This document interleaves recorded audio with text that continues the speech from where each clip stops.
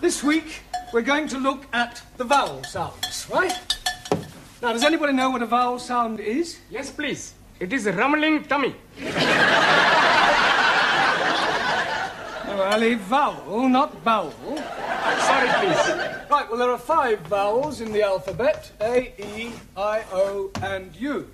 A, E, I, O, U. Good. Now, firstly, we'll take the letter A.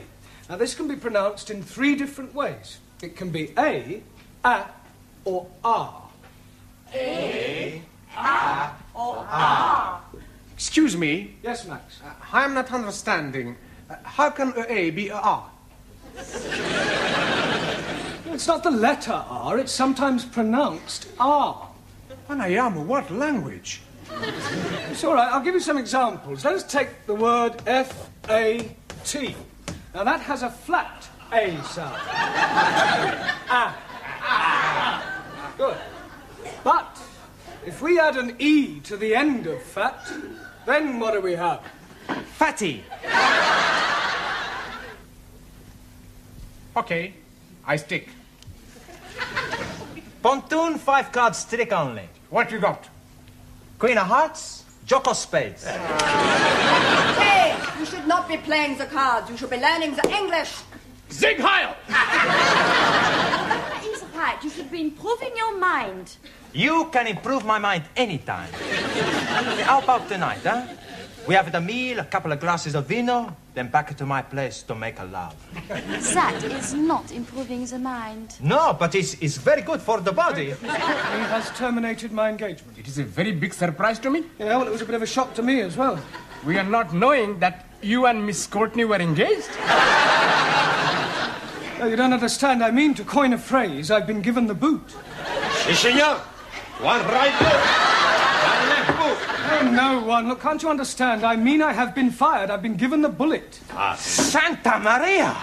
She tried to shoot you. I have been dismissed. Dismissed? Yes. You are leaving us? I'm afraid so. Mais c'est incroyable, c'est formidable, enfin. Why you leave? Well, Miss Courtney doesn't think I'm suitable. We go speak to her. I'm afraid that speaking to her won't do any good at all. Okay? We twist her arms a little bit. Yeah, we tell her if she not let you stay, we work her over. Yeah. We'll do nothing of the sort. We don't have mafia Question tactics 5. in this country. Quite a hard one, this. Construct a sentence using the word indisposition. Sure. Every Saturday, I play football, and I am being the goalkeeper, because I like playing in this position.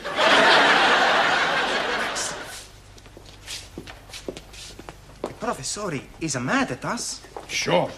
We must do good with these questions. Yeah, we got to get every question right. How we do that? I've got an idea.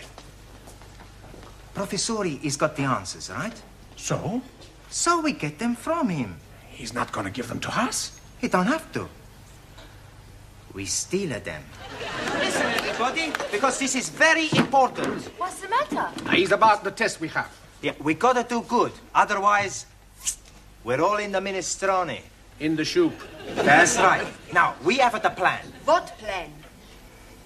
We pinch the answers. That is cheating. That's right. I do not cheat. Perhaps the exam is not too bad. Maybe we can answer the question okay. Yeah. Sí, claro, yo lo creo. It's not too difficult. Let's have a look. Question 1. Construct sentences using the following types of clauses. Adverbial clause of time, noun clause as object or preposition, and main clause coordinate with first. Well, Anna? How we steal the answers. Mr. Brown, your students have been at it again. Oh, it's not more graffiti. No, not this time. Read this. Young virile male student wishes to meet nice lady from cookery class for evenings of mutual pleasure. Apply Maximillian Papandrious. Kindly inform Mr. Papandrious that the notice board is for official notices and not for procuring young women. Right. I'm sure his intentions were quite innocent. Evenings of mutual pleasure. Yes, well, he probably only wanted her to whip up an omelette. Well, tell him to whip up his own omelettes. Right, I'll have a word with him. See that you do. Your coffee, Miss Courtney. Thank you, Gladys. Oh, by the way, Mr. Brown, how is the mock examination coming along? Oh, well, we haven't started it yet. We're going to get cracking just as soon as we've finished our tea break. Well, I do hope that the results will be good, otherwise I shall have to think about axing the course. Axing the course? You wouldn't do that, surely? I most certainly would. It would be a complete waste of time for them to carry on and sit for an examination they have no hope of passing. Thank you, Gladys. Well, that's it. I've had it. Well, I didn't think your class was as bad as that. Oh, they are at the moment. Oh, I'm sure that when the time comes, they'll pull through with flying colours. But right at the moment, the only thing they like to get right on the test paper is their names, and even that's doubtful. Well, you'll have to help them with the answers. What, give them the answers? Not exactly give them to them. Just leave them lying around where they can see them. That is cheating. No, not exactly. It's not as though it's a real exam. I mean, you said yourself they come out with flying colours. It's a pity if the course has to be cancelled. All because of failing a mock exam. But you know best.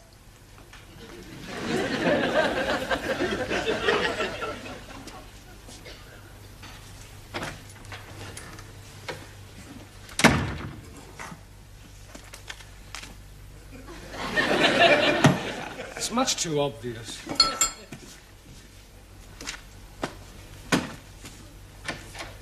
Are we still at the answers? I know. First we hit him on head. That's no good. We make too much mess. We've got to get him out of the class. How we do that? I don't know. Hey, let's all think. Studying hard? Professori, you're here. Yes. Sit down. Have a cup of tea. Have 2 cups of tea. We'll be back, huh? Max. Yeah, well, just a minute, Max. I want a word with you. Eh? Yeah, I believe that this notice is yours. Sure. Yeah, well, I'm afraid that Miss Courtney will not allow you to have that on the notice board. Okay. As a point of interest, did anybody from the cookery class respond? Sure. She was beautiful.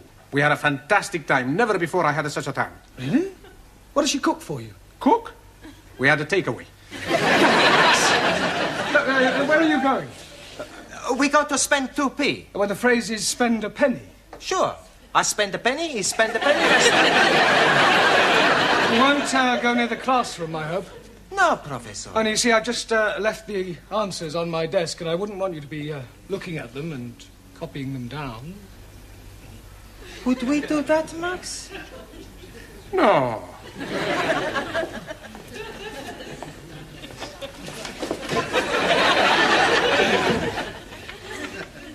That would be cheating, Mr. Brown, wouldn't it? Hurry up. Yeah, nearly finish. All right. You looking for somebody? Is Mr. Brown in the classroom? No, Mr. Brown is in the tea room. Down the corridor and on your left. I am familiar with the geography of this building. Sure. Would you mind moving? What for? I wish to enter the classroom. But Mr. Brown is in the tea room. So you have already told me, but I wish to wait for him in the classroom. Okay, Miss Courtney. You want to go into the classroom, Miss Courtney? I will open the door for you, Miss Courtney. I am not deaf.